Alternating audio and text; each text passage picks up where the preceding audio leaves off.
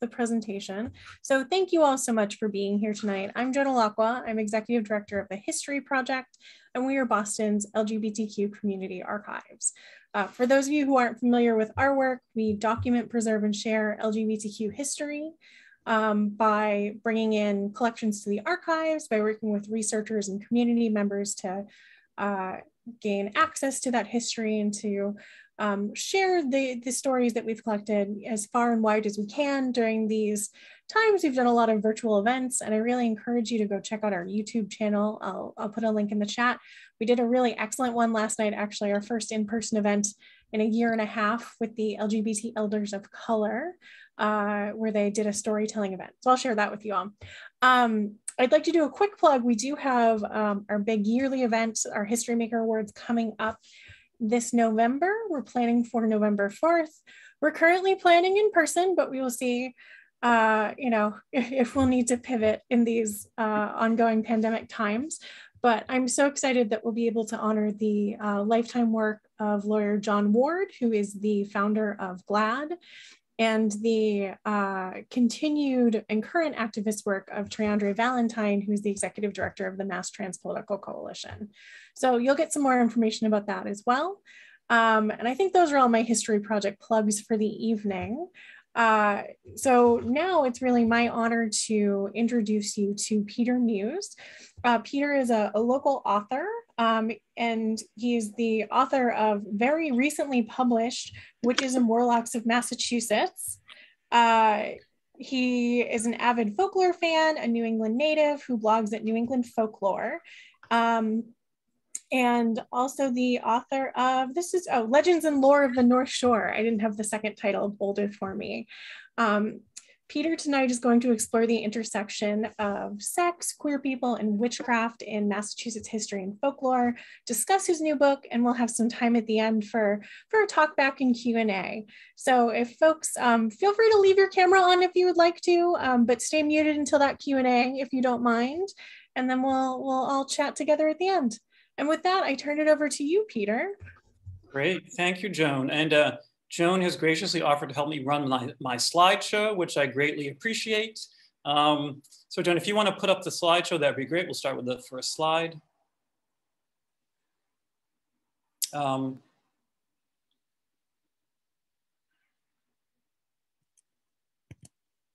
right, let's give me a second here. Can you see that? Does it look okay? It looks good.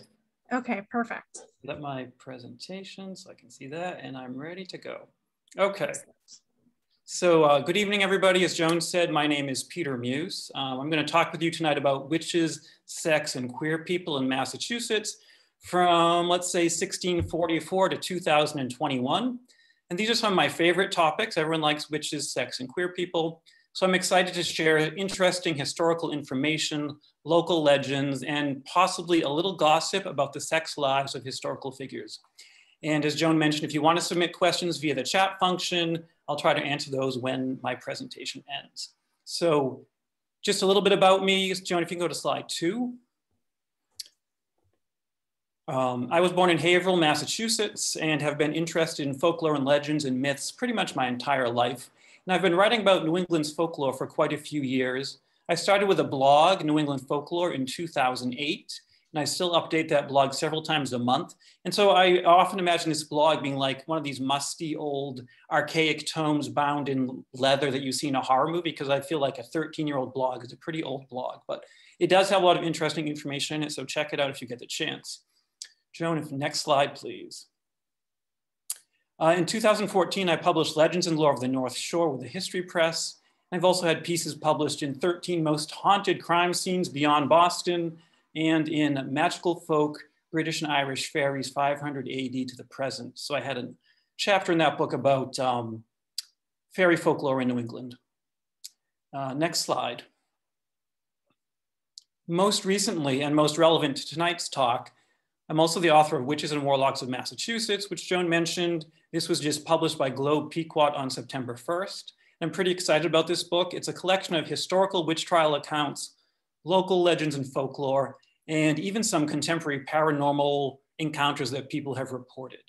So there are more than 70 different stories in the book from many cities and towns across the Commonwealth, plus several sections just about the Salem witch trials. And so I really wanted, as I had been reading about folklore, I really wanted a book that had all the witch stories in one place, and that just didn't exist. So I just kind of put it together myself. So that's the origin of this book. And so the book is targeted to a general audience, but for tonight's talk, I'm highlighting the sections that are most relevant to an audience interested in queer history. Plus I'm presenting some special material that's not found in the book.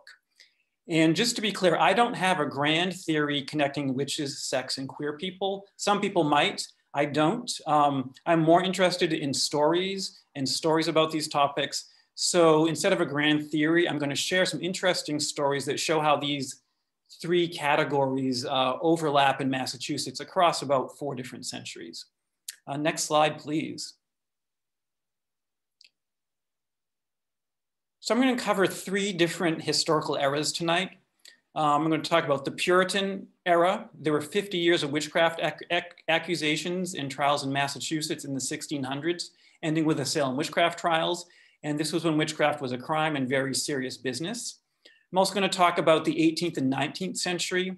There were no longer any witchcraft trials, and although belief was fading, some people at this time still believed in witches. So there's a lot of interesting legends and stories from this time. And finally, I'm going to talk about the modern era. And there are still legends being told about witches in Massachusetts today, but people talk about them as paranormal encounters or as ghost stories.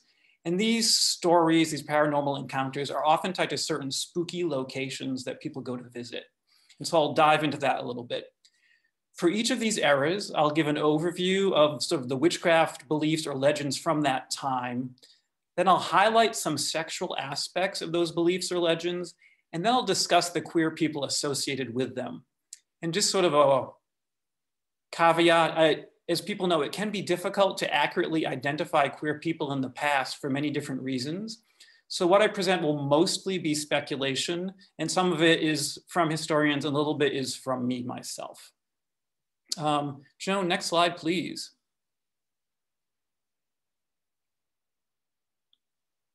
And there we go. So what is a witch? It's a word with a lot of different definitions. For the purposes of tonight's talk, I'm using this sort of older classical definition that a witch is someone who causes harm through magical means. I'm not talking about Wiccans or other folks who practice magic today. That's a religious tradition or spiritual path, and it's very different, I think, from how our cultural ancestors in New England would have thought about witches in the past. I'm also not going to talk about the magic and witchcraft beliefs of the Native Americans from this area, since that's a much more complicated subject. Next slide, please, Joan. So let's start. We'll start with the Puritans. Massachusetts was colonized by English Puritans in the 1600s. Plymouth was founded in 1620, Salem in 1626, Boston in 1630, Haverhill in 1640, et cetera, et cetera, et cetera. So this was almost 400 years ago, and well before the Enlightenment and well before the scientific revolution really took place. To put the Puritans in historical perspective, some of the early colonists could have seen Shakespeare's plays performed live on stage for the first time. Like they could have seen The Tempest for the first time ever. So this is a long time ago. This is basically the late Renaissance. And so when we talk about that era, we're talking about people who had very different beliefs than we have now. I also want to note that many of the Puritan colonists came from part of England called East Anglia. And this is an area where there was a very strong belief in witches. The biggest witch hunts in England happened in East Anglia. And so it's no big surprise, I think, that the biggest witch hunts in America happened here in New England, which was settled by the East Anglians. And basically they brought their witchcraft beliefs across the ocean with them. Next slide, please.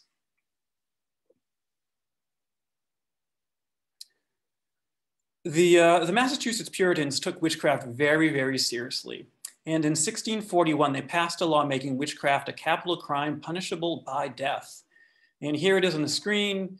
If any man or woman be a witch, that is, hath or consulteth with a familiar spirit, they shall be put to death. And there are some citations from the Bible lending validity to their law.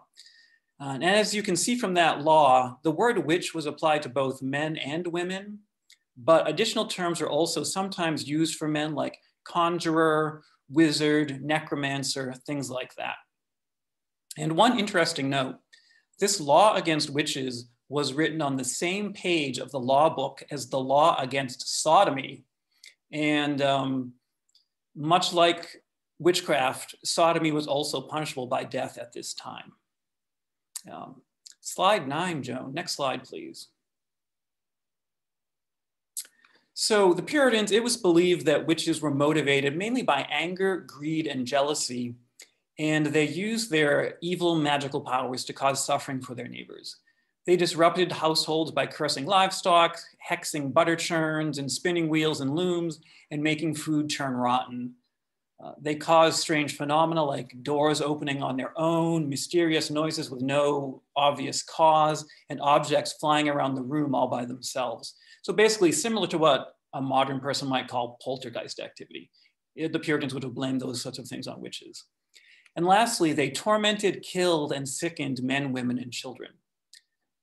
The Puritan clergy, who were sort of the top of the hierarchy in Massachusetts, the Puritan clergy thought that witches had these evil powers because they had made a deal with the devil. But the average Puritan didn't necessarily share this perspective. To the average Puritan in Massachusetts, witches were more or less just part of life to them, and they're sort of a problem that had to be endured or dealt with. And I also want to highlight, it was widely believed that witches were served by small demons called familiar spirits. And that was mentioned in the 1640 law, right? Hath or consulteth a familiar spirit. So witches, it was often believed, were served by these small demons called familiar spirits. And they often took the shape of animals like cats or goats or birds. But some familiar spirits also were sort of these monstrous human animal hybrids, like a rooster with a monkey's face and human hands or something like that. It was believed that witches had to feed their familiar spirits with their own blood, and the familiar spirits suckled their blood through witch teats on their bodies. And this is probably the origin of the phrase, which you may have heard, colder than a witch's tit, right? How's the weather out? Oh, it's colder than a witch's tit. This is because witch teats were supposed to be cold and insensitive to pain. And often during a trial, witches were examined to see if they had any unusual protuberances on their bodies. Like these were believed to be their witch teats, but in reality, these are just things like pimples or moles or just skin tags or whatever. Next slide, please.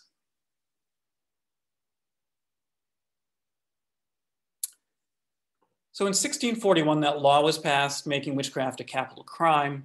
In 1644, Governor John Winthrop wrote in his diary about an alleged necromancer who had died in Boston Harbor. The alleged necromancer had been a crew member on a ship from Virginia, which exploded in the harbor when someone accidentally fired a pistol into its gunpowder supply. So lots of people on the ship died. All of their bodies were found except for that of this alleged necromancer. And on January 18th, a few days after the ship sank, people in Boston reported seeing strange glowing lights floating above the harbor. And at times the lights formed the shape of a man which roamed above the harbor, and at other times they just sort of flew around and emitted sparks and flames into the air. And John Winthrop also noted in his diary that people heard something, they heard this voice, and he writes the following: about the same time, a voice was heard upon the water between Boston and Dorchester, calling out in a most dreadful manner, "Boy, boy, come away, and suddenly shifted from one place to another at a great distance, about 20 times. It was heard by diverse godly persons." And the implication here that Winthrop is making is that the voice was the devil's voice, and he had come to take away the soul of the dead necromancer. And eventually these mysterious phenomena stopped, and it was therefore believed the devil had found the necromancer and dragged him off to hell. And I bring this up, this 1644 account, because this is one of the earliest accounts of a witch in Massachusetts. And as you can see, this is almost 50 years before the Salem witch trials. Next slide, please, Joan.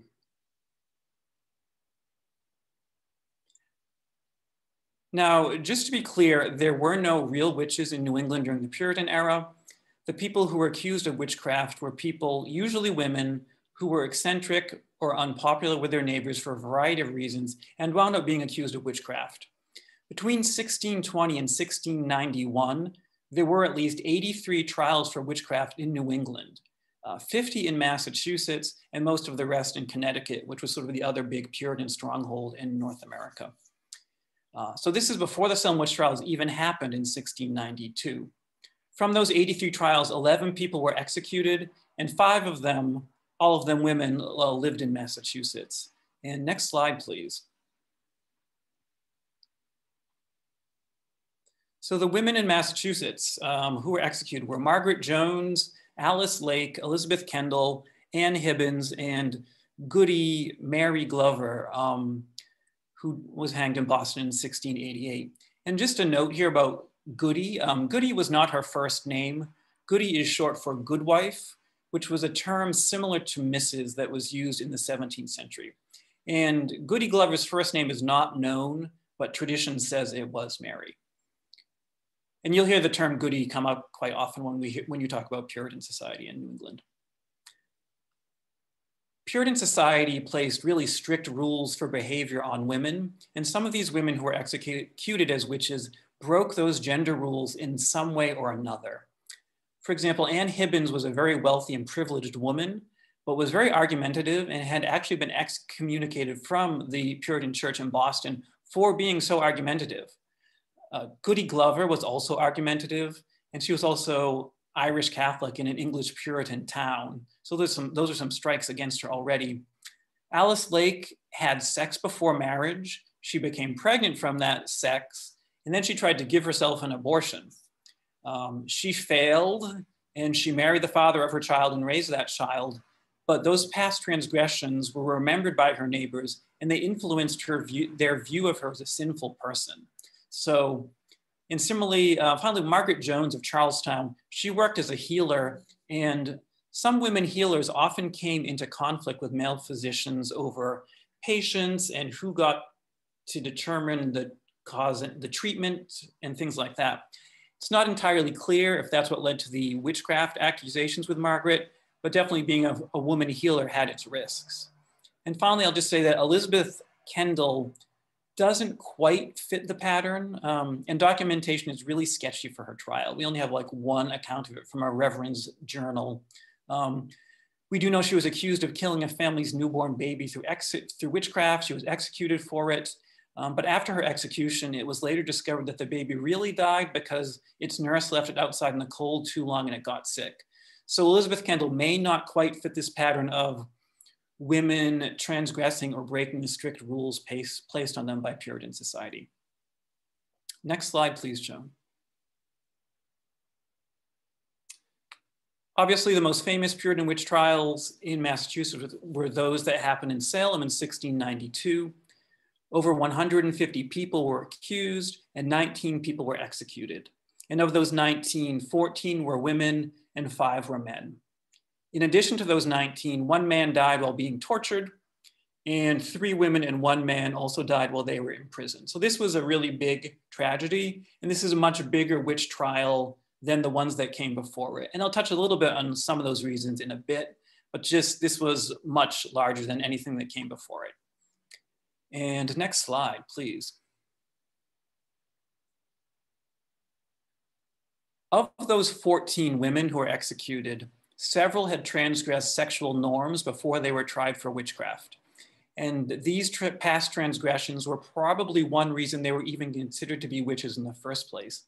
In a Puritan worldview, it's a short road from premarital sex, which they called fornication, to witchcraft, right?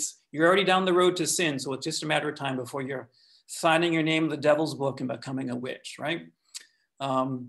So Sarah Wildes had previously been whipped for fornication. She wore expensive clothing that was, sort of above someone of her status in society, which was frowned upon. And she scandalously married her husband only months after his previous wife's death. So those are her transgressions. Bridget Bishop was also a flashy dresser. Many men described her distinctive red bodice in their testimony when they accused her of witchcraft. She argued publicly with her husband, and she was actually rumored to have murdered one of her past husbands. Martha Corey had sex before she was married with a Black man and had a child from that marriage. And although that child was adopted by her subsequent husbands and accepted into their families, that was still, remember that she had, fornicated before marriage. Sarah Osborne, she hired a handsome young male servant to live on her farm after her husband died. And although they later got married, sort of neighbors in Salem Village knew or suspected that, she was having sex with the handsome young male servant. And finally, Anne Prudiator, she had been questioned by local magistrates when a woman she was caring for died under strange circumstances. And Anne then married the widowed husband really quickly afterwards. So some people thought perhaps she had murdered his previous wife. So as you can see, many of these women all kind of transgressed, particularly sexual norms. And that's 5 out of the 14 who were executed. Many other women executed also transgressed other Puritan behavioral norms. They were cantankerous, they were demanding, et cetera, but these in particular had transgressed sexual norms. And it's interesting to note that the 5 men who were executed for witchcraft had not transgressed sexual norms like the women had. And I think that is obviously because women were held to a much stricter standard, I think, than the men were. Next slide, please. This one has a great graphic. That's a racy graphic there. So this, did anybody have sex with the devil, right? This is a question that I suppose is on everybody's mind at this moment, because this was a common accusation in European witchcraft trials. And European witchcraft trials often include descriptions of sort of these orgiastic witches' sabbaths. And at these sabbaths, it was said the witches had sex with the devil or with various demons. And so that was sort of a continental European thing, these witches' sabbaths that were basically big devilish orgies. However, I think much like the Puritans themselves, the New England witches, the alleged New England witches, were supposed to be more restrained and more modest, right? And so the New England witch sabbaths were called witch meetings, and they were really very similar to a Sunday Puritan church service, but with a devil presiding over it instead of a minister. They were not these sort of racy, orgiastic things you would read about in European witch trials. But still, despite this, there were 3 witchcraft trials that do include mention of sex with the devil. So I thought I would share these with you. So in 1653, Elizabeth Godman of New Haven, Connecticut, and she's not in Massachusetts, but I thought it was interesting enough to throw this in here. Elizabeth Godman was a widow, and she sued one of her neighbors, Goodwife Larimore, for defamation, because Goody Larimore had said that Elizabeth Godman was a witch and that she had Hobomok for a husband. So what does that mean? Well, Hobomok is the name of a local Algonquin Indian god who was associated with darkness, disease, swamps, snakes, inclement weather, things like that. And so when the Puritans came to New England and they learned about Hobomok from the Algonquins, they erroneously assumed that Hobomok was actually the devil. And of course, the Algonquins disagreed with this, but the name Hobomok was sometimes used to refer to the Christian devil in New England in the 17th century. So when Goody Larimore is saying that Elizabeth Godman is married to Hobomok, she's saying Elizabeth Godman is married to the devil and presumably having sex with him. So Elizabeth Godman sued for defamation. She didn't win. And she was in fact later imprisoned and charged with the crime of witchcraft. So clearly a lot of the people in New Haven agreed with Goody Larimore that Elizabeth Godman was a witch. Happily, Elizabeth Godman was not found guilty. But during her trial, some neighbors testified they had witnessed invisible beings when these invisible beings were either the devil or perhaps just familiar spirits sucking on Elizabeth Godman's body. So again, there's some sexual imagery here, and it's also probably the familiar spirits like sucking her blood through the witch teats. This next case, Goodwife Holmes, and she lived in Marshfield, Massachusetts. So in 1661, Dinah Sylvester, a woman named Dinah Sylvester, who lived in Marshfield, accused her neighbor, Goodwife Holmes, of being a witch. And Dinah Sylvester also testified that she once saw Goody Holmes talking in the woods with the devil who was in the shape of a bear. Okay, this is kind of a normal witchcraft accusation, right, more or less. But then Dinah Sylvester also claimed that at another time, she saw Goodwife Holmes transform herself into a bear. And then the devil appeared also as the shape of a bear and had sex with Goody Holmes and about a stone's throw from the highway, as Dinah Sylvester said. So just right off the road where anybody could see it happening. So one of the magistrates who was hearing this testimony asked what type of tail this devilish bear had. Like, he wanted some details. What's the devil's bear tail look like?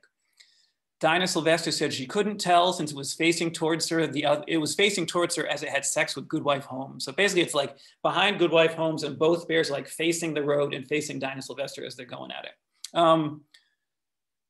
You know, and some of the testimony here was blacked out in subsequent records because it was just so sexually explicit. No one else came forward to testify against Goodwife Holmes. Like, Dinah Sylvester was on her own here. No one else thought Goodwife Holmes was a witch. And the case was dropped. And in fact, Goodwife Holmes was then found guilty of slander. And she was sentenced to either be whipped for lying or to pay £3. But the court offered her another option. She could publicly admit that she lied, which she did. And that was the end of the case there. So that's case number 2, sex with the devil. Number 3, Rebecca Eames of Andover, Massachusetts.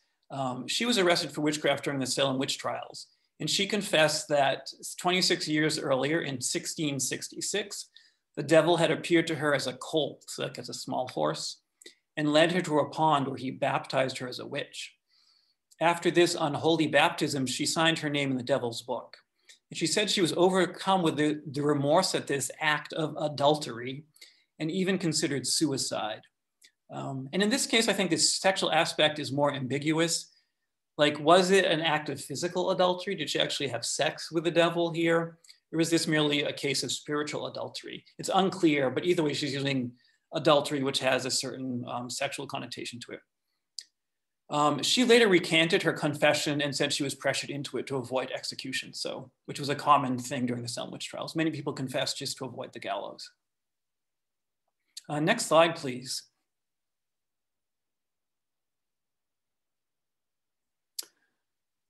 So moving on, men were also accused of witchcraft during the Puritan era, but not at the same rate as women. And this brings me to John Godfrey, who was accused of witchcraft 4 times during his life, 4 times. And at least one historian has also speculated that he was gay. So here's our first possible queer person of the night. John Godfrey emigrated to Massachusetts alone in 1635 when he was probably just a teenager. And not much is known about his background, but we do know that he found work across Essex County as a herdsman for various wealthy landowners.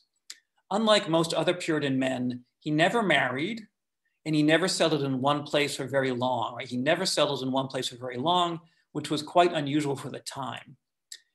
Historians also know from court records that he was very argumentative, and he boasted to several people that he was a witch. It was dangerous to claim to be a witch in the Puritan era, but some men did this in order to give themselves a tough guy reputation. And Godfrey first boasted of being a witch way back in 1640, when he told a carpenter he had made an absolute bargain with a mysterious man he wouldn't name. And the carpenter asked if this mystery man were the devil.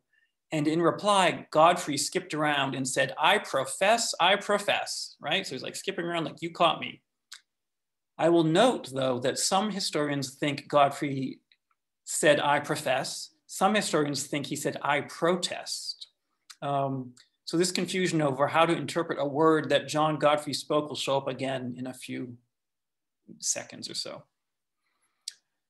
So Godfrey was accused of being a witch in 1658, 1659, 1666, and 1669. Co-workers, neighbors, and acquaintances all testified against him repeatedly. And one man said Godfrey had a teat hidden under his tongue so familiar spirits could nurse themselves with his blood. So picture him basically feeding his familiar spirits. Basically, they would have been French kissing, right? The familiar spirit's like, sticking its tongue down under his tongue to get that blood out.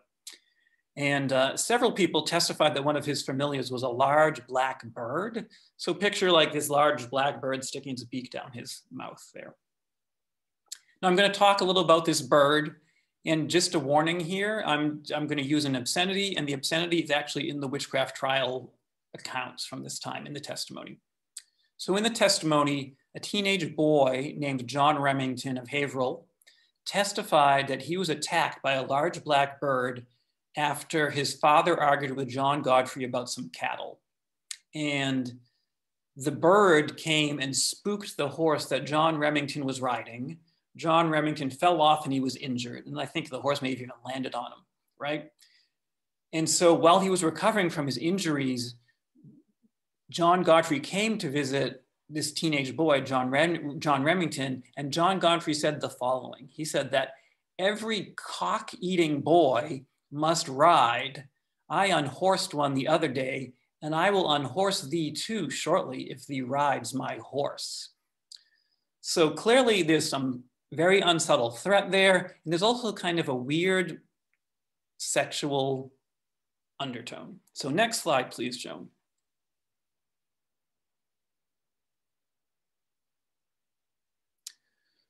Now, the historian John Demos, he's a well-known historian of the Salem witch trials and other witch trials. John Demos has speculated that John Godfrey was gay, based in part on the use of this word cock-eating, right? It's a homoerotic insult, and Demos also thinks Godfrey could have been gay, or the 17th century equivalent. Again, it's hard to determine, people in the past. But Godfrey also could have been gay because he never married and never settled down, which was extremely rare. Like Puritan society was based on the family unit or the extended family, but not on the individual just going on his own. So it's entirely possible this is the case, right? He certainly was an unusual person for that time. I will point out, though, that another historian, David Hall, who was another respected historian of the witch trials, historian David Hall thinks the word was really cock-aiding, which he speculates meant cocky or overly proud. But David Hall does note that this word doesn't appear in any dictionaries from that time or any time since. So it's purely speculative if cock-aiding was really a word. So maybe it really was just cock-eating. Maybe it was like, you cock-eating boy, you messed with me and this is what happened to you. So I think whether or not he was gay or the 17th century equivalent of gay, John Godfrey was tried for witchcraft 4 times, but he was never found guilty. And these 4 trials were only a small fraction of the trials he was part of. Godfrey was involved in more than 130 separate court cases during his life, both as a defendant and a plaintiff, for petty crimes like slander and uncollected debts. So that's a lot of court cases, right? 130 is a lot. And perhaps he wasn't found guilty of witchcraft because the magistrates realized that he wasn't really a witch, but he was just a troublemaker. So John Godfrey died in 1675. He left his estate, which included money, some oxen, and 100 acres of land in Haverhill, to 2 men who had helped him at different times in his life. And next slide, please, Joan. Historians have speculated that one other person involved with the Puritan witch trials was possibly gay, or whatever the term would be for someone of that time. And that person was William Stoughton of Dorchester. He was the lieutenant governor of Massachusetts during the Salem witch trials. And Stoughton actually presided over the court that tried people during the Salem witch trials. He firmly believed that witches were a real threat and were trying to overthrow the Massachusetts Bay Colony. You'll notice that the early witch trials were quite small, only involving 1 or 2 people, while the Salem trials were enormous. And that's due in large part to William Stoughton. The Puritans believed that witches sent their spirits or their specters out to attack their victims. So only their victims could see these specters, no one else could. For example, I might say, Joan Alakwa has sent her spirit to attack me. And I'd be like, this spirit's attacking me. But you would all just see Joan sitting here next to me or sitting in her living room acting totally normal. Obviously, I could just be making this up, right, to falsely accuse Joan of being a witch. I could just be having a hallucination. It could have happened in a dream to me, right? But William Stoughton allowed this type of testimony to be sufficient evidence to find someone guilty of witchcraft. And most court trials did not allow this. And so as a result of William Stoughton allowing this testimony to be sufficient evidence, many people convicted and executed during the trials were convicted based solely on this spectral evidence. And the trials really only came to a halt when the governor of Massachusetts, William Phips, banned spectral evidence. I'll just say that overall, William Stoughton does not seem like he was a pleasant person. For example, when 71-year-old Rebecca Nurse was found not guilty of witchcraft during the Salem trials, William Stoughton actually told the jury to go back and rethink their decision, right? Like, go back and get me an answer I like. So she was then found guilty and executed, which is terrible. And at another point in early 1693, right after the trials had ended, William Stoughton tried to execute women who had been convicted of witchcraft, but whose executions had been postponed because they were pregnant. And now that they had given birth to their babies, he wanted to execute them, which again is just terrible. And happily, the governor halted that order, and that really infuriated Stoughton, and he temporarily stepped down from his political appointments because he was so mad about it. I will say that much like John Godfrey, though, William Stoughton was a lifelong bachelor, which has led some historians to speculate about his sexuality. Stoughton was trained as a minister, but he did not practice the ministry. And his hometown of Dorchester repeatedly asked him to be their minister, but he refused each time, saying he had some objections within himself against the motion. Right? What were these objections? He never said. But the historian Emerson Baker writes that some historians have suggested that his behavior during the Salem trials was evidence that he was misogynist. His bachelor status at least suggests some ambiguities in his relationship with women and even his sexuality. Perhaps this was an issue with which he struggled as he repeatedly found himself unable to serve in his chosen career of minister. So that's from Emerson Baker's book, A Storm of Witchcraft. So there are two possible queer people from the Puritan witch trials, one accused witch, John Godfrey, and one witch trial judge, William Stoughton. So next slide, please. Let's move on to the 18th and 19th century. The Puritans learned from the Salem witch trials that you can't prove witchcraft in a court of law. It's impossible to do. But people in Massachusetts didn't stop believing in witchcraft after the Salem trials ended. They just stopped holding witchcraft trials. So here are some examples showing that people continued to believe in witchcraft. Abigail Dudley in 1720 in Littleton, Massachusetts. In 1720, 3 little girls in Littleton started to have fits and exhibit strange behavior. They said they were bewitched, and when pressed to identify the witch, they named one of their neighbors, a woman named Abigail Dudley. And the local reverend happily doubted that the girls were really bewitched. And shortly after this, Mrs. Dudley died, giving birth to her 13th child, so of natural causes. The matter was dropped, and then 8 years later, one of the girls confessed that she had made the whole thing up just to get attention. But many of her neighbors did believe that Abigail Dudley was a witch. And next slide, please. And here's a stranger case from 1843. This is more than 150 years after the Salem witch trials. A Pepperell man named Absalom Lawrence suspected that his 13-year-old daughter was bewitched. She was suffering from strange contortions. She was unable to speak. She wouldn't eat. And then there were also strange phenomena in the house, like pots and pans banged when no one was in the kitchen, weird groaning sounds were heard, and the butter wouldn't churn.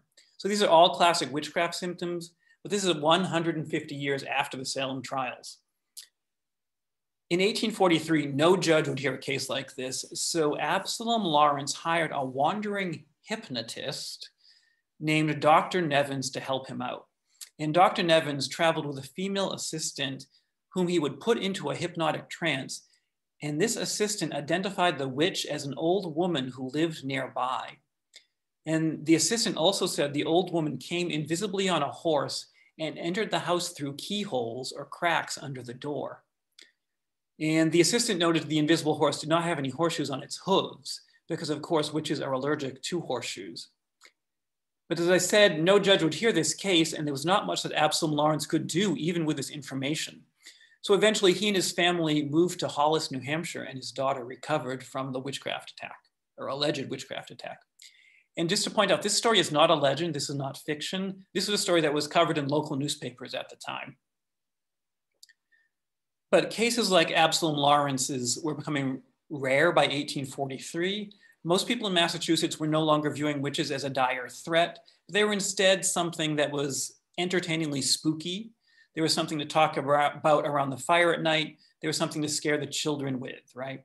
So in the 1700s and 1800s, you tend to see more legends about witches rather than court cases or outright accusations. So witches are slowly becoming more legendary at this point. Next slide, please. The legendary witches, these legendary witches of the 1700s and 1800s, they did the same type of thing they normally did in the Puritan era. They cursed livestock, they caused household problems, etc. They would also appear in men's bedrooms at night and ride the men like horses using a magical witch bridle. And this is a B-R-I-D-L-E, not bridle as in wedding. And accounts of the witch bridle actually go way back to the Puritan witch trials. For example, Matthew Harriman of Haverhill testified that Martha Emerson used a magic bridle to ride him like a horse while he slept. And each morning he woke up with his mouth sore from the metal bridle bit in his mouth. So picture like that, you know, metal rod that goes in a horse's mouth. His mouth was sore because she was using that bridle on him all night long. I think the sexual imagery here is pretty obvious of the woman, and it's always a woman riding a man like a horse in their bedroom. And there were a few accounts of witch bridles in the Puritan era, but these stories become much more common in the 19th century. And for some reason, a lot of these stories come from coastal areas, Cape Cod, coastal Massachusetts, Portsmouth, New Hampshire.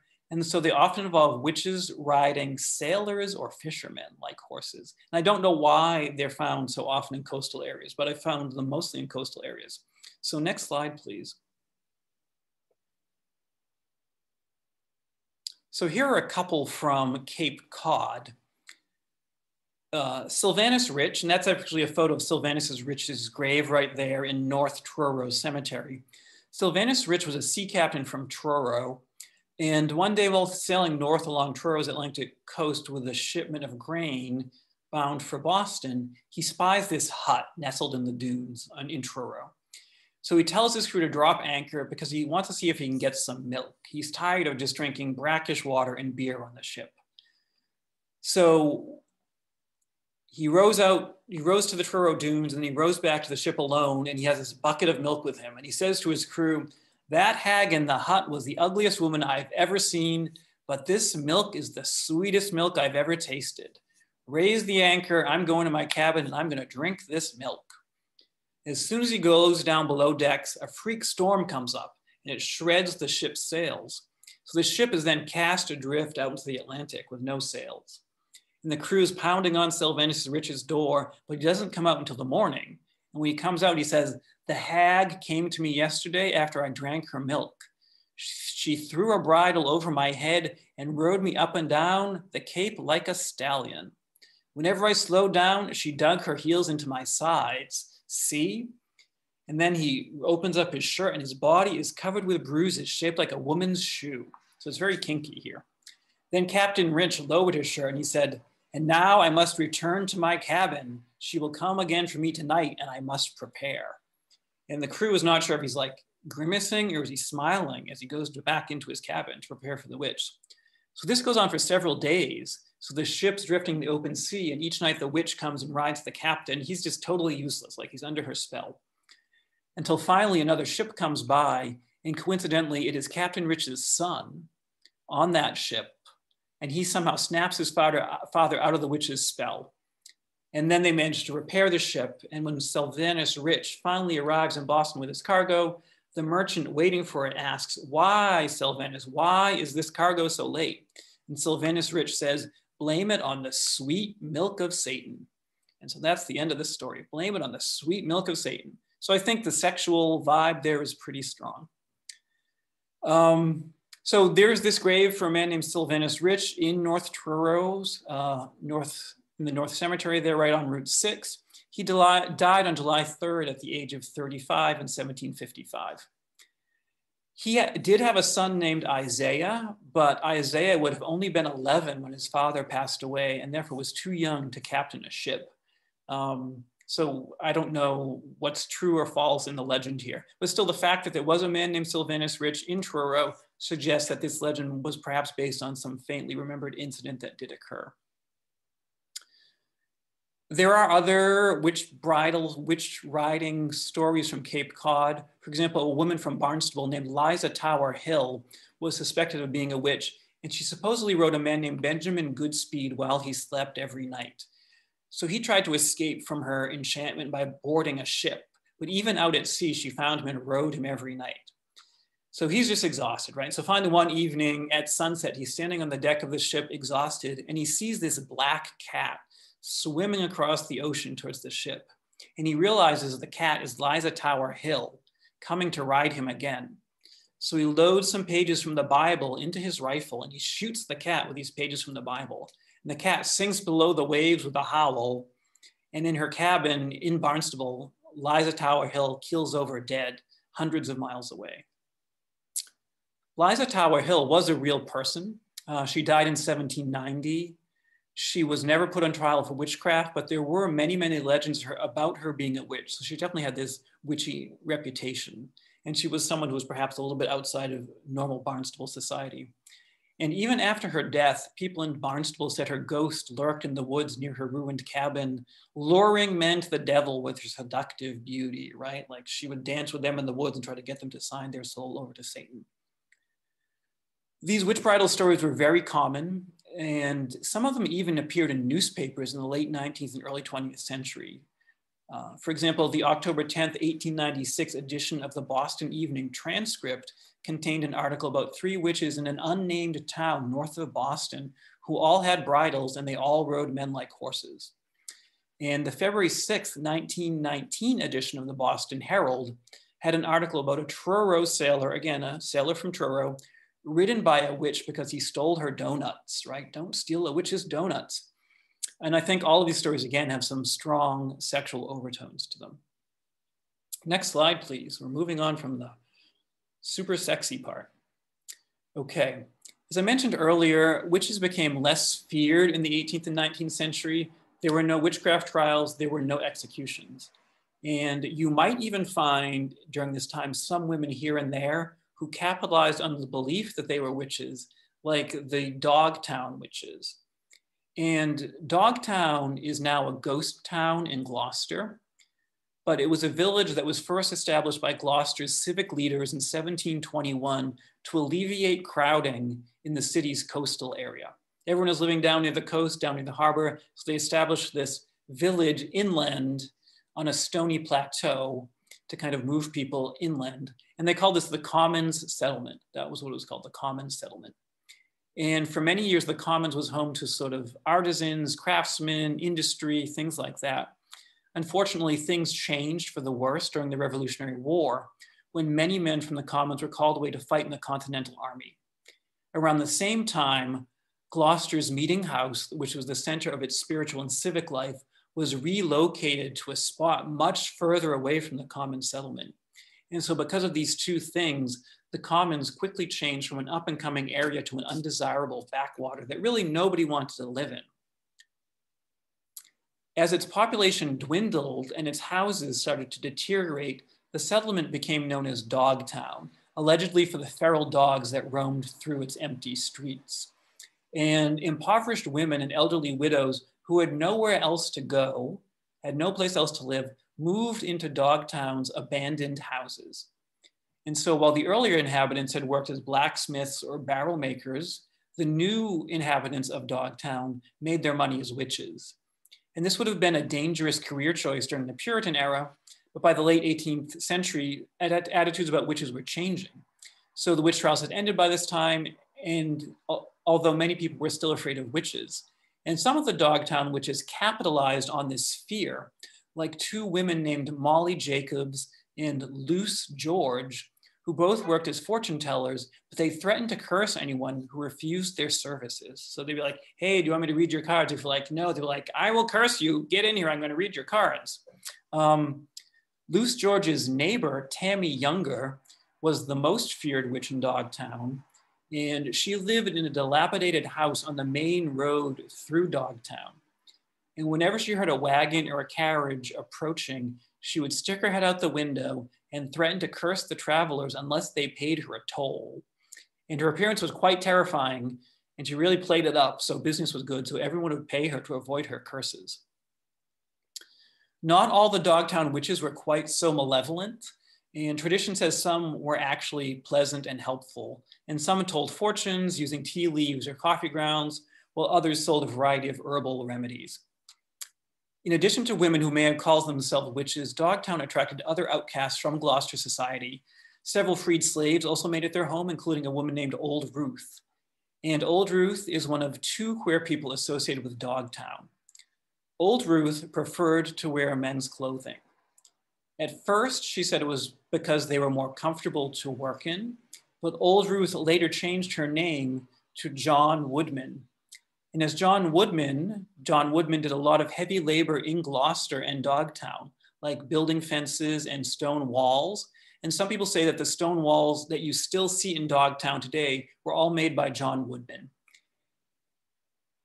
John Woodman lived in Dogtown with a nurse named Easter Carter, who was possibly a prostitute or operated a brothel from her decaying house in Dogtown. It's not clear whether their relationship was sexual, romantic, or just platonic between John Woodman and Easter Carter. And sadly, when their house finally collapsed, just decayed from time and bad repairs, John Woodman was taken to the Gloucester poorhouse, and he was forced once again to wear women's clothing until his death. Next slide, please. The other person associated with Dogtown was Sammy Stanley. And Sammy was born male, but said he'd been raised as a girl by his mother. And as an adult, he often wore female attire, particularly a woman's cap and kerchief. He lived in Dogtown with his grandmother and two other older women, including Molly Jacobs, who had a reputation as a witch. And the house they were living in also collapsed. It was a common problem in Dogtown, so their house collapsed. And the three older women all were sent to the poorhouse in Gloucester. After this, Sammy Stanley moved to Rockport, and then he worked there as a laundress, which is traditionally a female occupation at the time. And this is an image of Sammy Stanley from a booklet about Dogtown from the 1930s. So there are two ostensibly queer people associated with Dogtown, perhaps more. It's hard to say. I think sometimes there are a lot of widowed women involved in witchcraft accounts. So many of those women could have been queer as well. It's just we don't have as much evidence one way or the other there. So I'll just say the Dogtown population continued to dwindle into the early 19th century, and Dogtown finally became completely deserted in 1939 when Cornelius Finson, a freed slave and its last inhabitant, died from exposure. And it has been uninhabited ever since. You can go visit Dogtown, which is now a large park / conservation area between Gloucester and Rockport. And all that's left of the village today are some cellar holes and some old stone walls. And maybe these were indeed made by John Woodman. If you do visit, I would definitely suggest going with a friend because the terrain can be kind of rough. The area is isolated and there have been some violent crimes there in the past. So just be aware of that if you go to visit Dogtown. Next slide, please.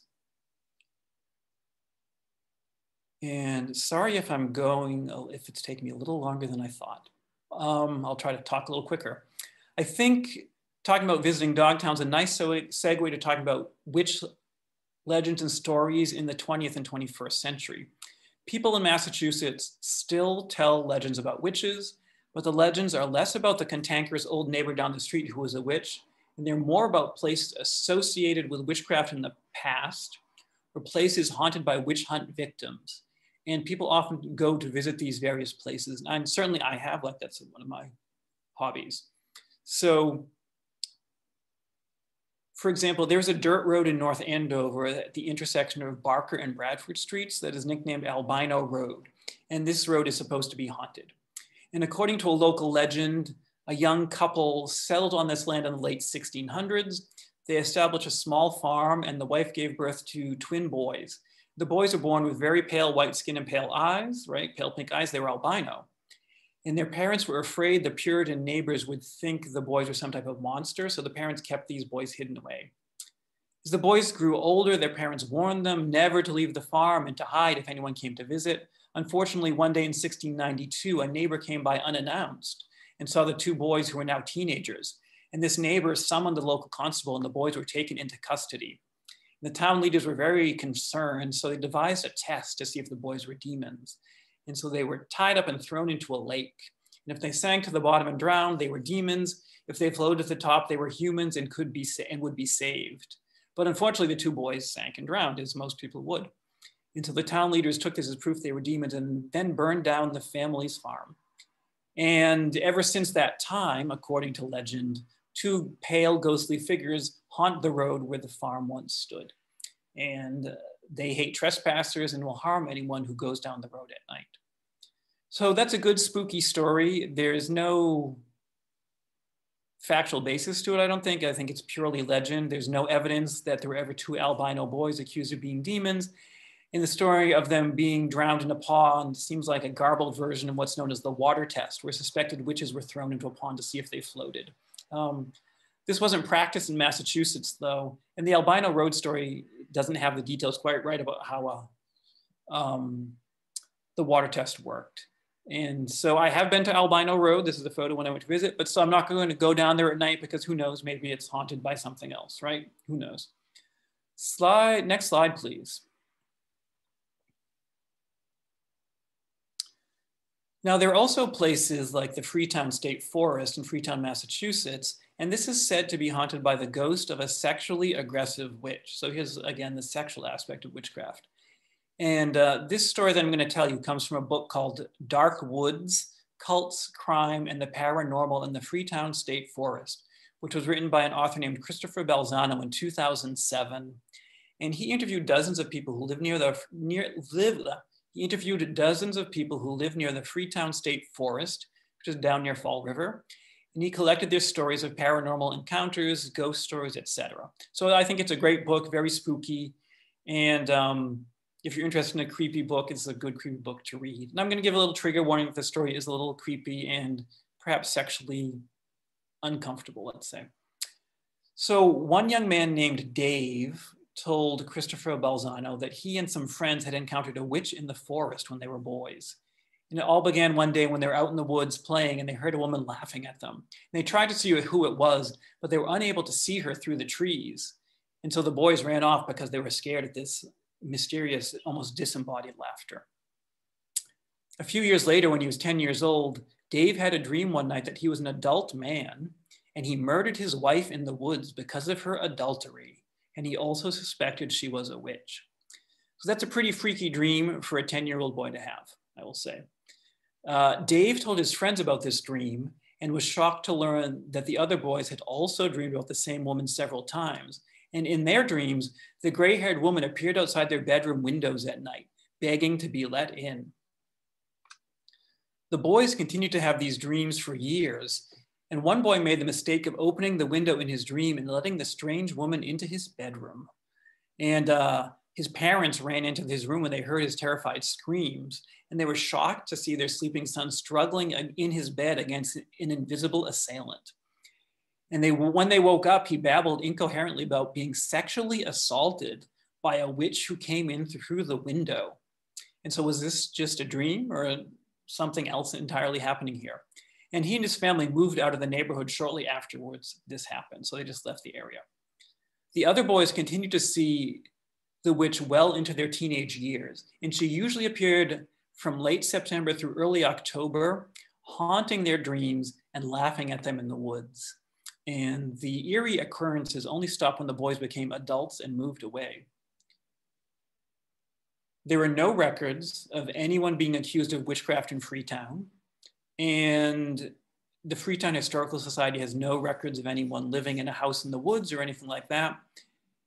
But I will say that the boys' experiences are very similar to classic witchcraft accounts from the 17th to 19th centuries, particularly with this sexually aggressive female witch entering the bedroom and menacing men, or in this case, young boys. And also interesting, like in Dave's dream, you know, his wife commits adultery and is a witch, which was something we had seen in some of the earlier accounts. So you can see how a legend like this or a paranormal encounter like this kind of evolves from earlier witchcraft narratives in the region.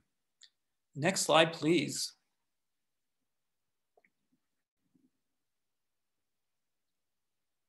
So I'm going to wrap up by talking about the witch house in Rockport. There are 3 buildings, at least 3, called the Witch House in Massachusetts. One is in Nahant, and it is said to be the hiding place of someone accused of witchcraft during the Salem trials. Another witch house is in Salem, and that one is the home of the witch trial judge, Jonathan Corwin. Now, the final witch house is in Rockport, and it's also associated with the final queer person that I'll discuss tonight. Now, according to a legend, during the Salem witch trials, Elizabeth Proctor hid in this house in Rockport, which was built by her son. Elizabeth Proctor had been accused of being a witch, so she fled to Rockport and hid in this house. That doesn't seem to be true, though. Elizabeth Proctor was a real person, and she was actually accused of witchcraft, probably because she was the wife of John Proctor, the outspoken critic of the Salem trials, who was one of the main characters in the Crucible. However, Elizabeth Proctor didn't flee to Rockport, but she was just instead imprisoned in Salem Village on April 11th without any incident in 1692. And there's also no evidence that Rockport's witch house was built by any of the Proctor children. So it seems likely it was probably built by an early Rockport settler named William Tarr, or maybe it was even just built by the entire community as a garrison house for shelter from Native American attacks at that time. So how did Rockport's witch house get its name? I'm not sure. It's possible it was named after a local witch who has since been forgotten, or maybe it was given that name simply because it looked like the type of place a witch might live, i.e. it's old and spooky looking. Or maybe someone just told the legend about Elizabeth Proctor enough times and the name witch house stuck. It's a little bit of a mystery. Next slide, please.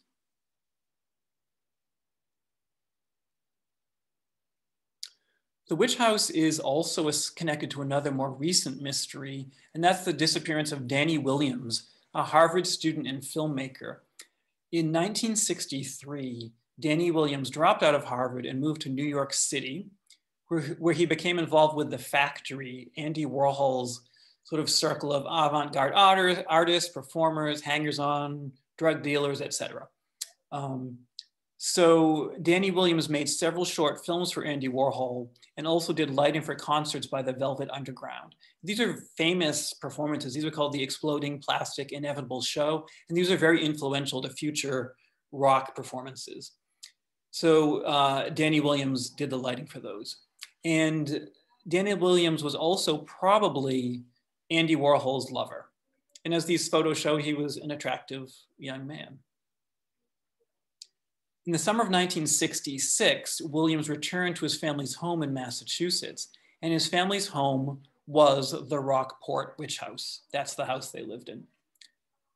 Williams told his family that he and Warhol had a falling out of some kind. And so if they really were lovers, it seems likely that they broke up. And it seems most likely that Warhol had dumped Danny Williams. On July 26th, Williams borrowed his mother's car to go for a drive. And that was the last time he was ever seen by his family or by anyone else. The car and Danny Williams' clothing were later found near the ocean. And there has been a lot of speculation about what happened to Danny Williams. Some people believe he went swimming and accidentally drowned. Other people believe he committed suicide by drowning. His body was never found, though, which has even led some people to speculate that he staged his own death so he could disappear and start a new life. And he was 27 when he vanished. Williams' death or disappearance was the topic of a documentary called A Walk into the Sea, which was made in 2007 by his niece. But the case has never been solved. And even that documentary contains many conflicting reports about what happened while he was in Andy Warhol's circle and afterwards as well. And next slide, please. So that wraps up my presentation tonight.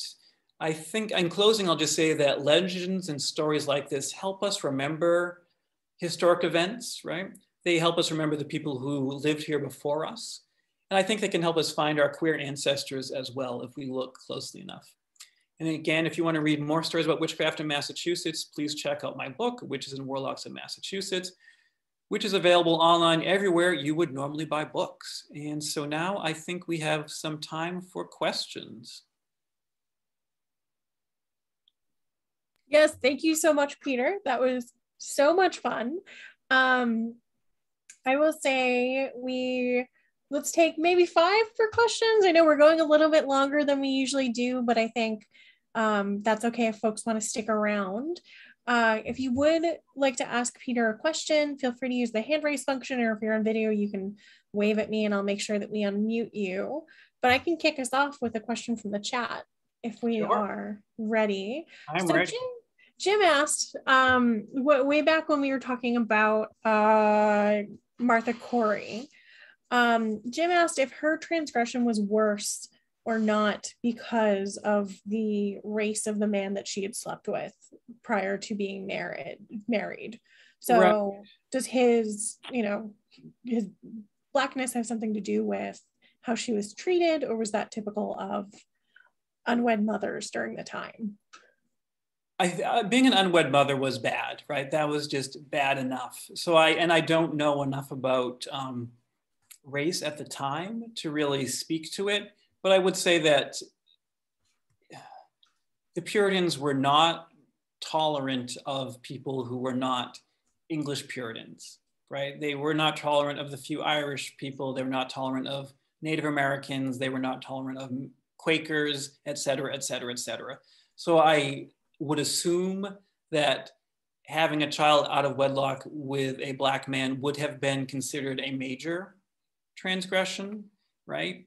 But I'm not 100% sure, but I'm assuming. But also it's interesting that her subsequent husbands adopted this son and brought him into the family, right? And so they were willing to overlook it or accept him as a valued member of the family. So there's maybe the positive side of Puritan society also.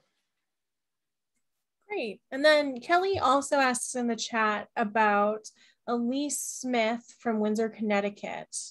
And Kelly is asking, can you talk about Elise related to the woman executed in Springfield, Mass for witchcraft?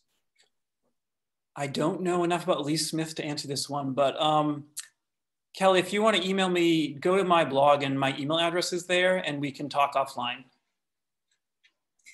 And there was somebody from Springfield who was sent to Boston to be executed, a woman named Mary Parsons. It's not clear if she actually was executed or she died in prison from sickness, because there's no record of her death. So she was found guilty of witchcraft, sent to Boston to be executed, but there's no actual trial, no actual record that she was executed, that it was carried out. So she may have just died from illness in prison, which is not great either, to be honest, let's face it. So I have, as folks may still be writing their questions in the chat or thinking about what they want to ask, I'm kind of curious about witches' bridals. And so I sort of had two thoughts relating to this question. One, are they, do you think the story is related to the idea of like the wild hunt, like that the fairies are going to come and take you on the hunt and then you're trapped doing this? So that's part one of my question. But part two is, where are they riding them to? If they're saying they're riding me up and down the coast and all over the place and on the ships and like, they're just, are they going somewhere? In some stories, they're riding them to a witch meeting, right? Like Liza Tower Hill sometimes was said to ride her men to Plymouth, where the witches would gather in Plymouth to have the big witch meetings. In other cases, though, they're just riding the men almost as a form of punishment. In some of these stories, the men have stolen from the witch, right? Like this man stole this witch's donuts in Truro. And so then the witch rides him just over and over and over till he's exhausted. So some of them have this kind of punitive aspect, like the men have harmed the women and the women want to get their punishment and they do it by riding them like a horse. And there is tradition of like, from England, fairies riding horses, right? If you come out into the barn at night, you've come out to the barn in the morning and your horse's mane is all tangled up. That's because it was ridden by a fairy or a goblin or something like that. And you can also tie it into something like the nightmare, right? A nightmare was like a demonic horse that comes at night, night hag. There are all these sort of connected concepts there. Or even some people talk about sleep paralysis. You hear that sort of a modern explanation that some of these witchcraft stories were actually a form of sleep paralysis, where people wake up and they're unable to move. And then you sort of see this figure come into the room and who is that figure? And people now will say like, it's an alien or it's a werewolf or something. but people in the Puritan era would say it was a witch, right? A witch came into my room and she did these things to me. And they supposedly, I think it was the town north of Boston I mentioned in 1896, they supposedly found a witch's bridle in the wall of a house. Like people working in the house ripped down the plaster and found this witch's bridle made out of birch bark and animal hair and things like that. So I don't know. Fun. And so, and in the chat, just to read out loud, one person says, never steal a witch's donuts, that they were cider donuts. Yeah, don't do it. Don't do it. Someone else mentioned the writing implies, a contradiction to proper sexual position or roles in the bedroom. And I'm going to use Elliot's question as sort of our final question tonight. And Elliot asks, also about the witch's bridle, it has this fairly obvious sexual connotation, and this is where they get a little lewd. Is there any indication of whether or not this is related to this transgression of sodomy that the Puritans were, corporally punishing people for? It's interesting. Like I didn't find in all the stories I read any direct overlap between sodomy and witchcraft. There's direct overlap between like fornication, adultery, abortion, things like that in witchcraft. I didn't find anybody accused of sodomy who was also accused of being a witch. So I don't know if that answered the question or not, but I didn't find that.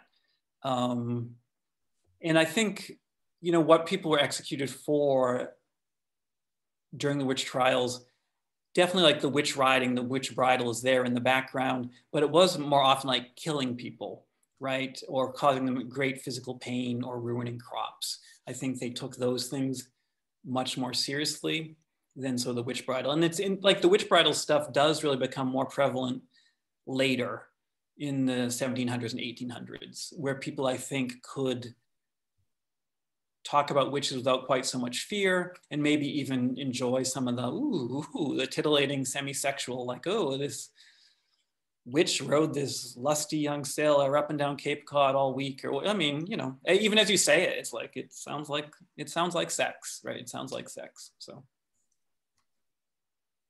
all right. Well, I think if we have any other questions for Peter, or if we think of any questions later, I encourage everyone to go check out his blog at newenglandfolklore.blogspot.com. There are some fun features on haunted gay bars in Boston. That's one of my favorites. And otherwise, I just want to say thank you so much, Peter, for being here with us tonight, for kicking off. It's officially spooky season now that we've had this talk tonight.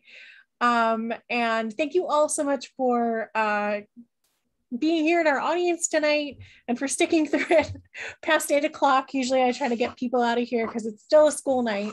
But I appreciate it. On behalf of the History Project, thank you all for being here, and we will be in touch with info about some of our upcoming events. I can tease, we haven't announced yet, we'll be doing one on queer connections in Dracula. So if witches are your thing and vampires are your thing, we'll see you again in October for another event in this series. Otherwise, good night, everyone. Thank you so much. Thank you.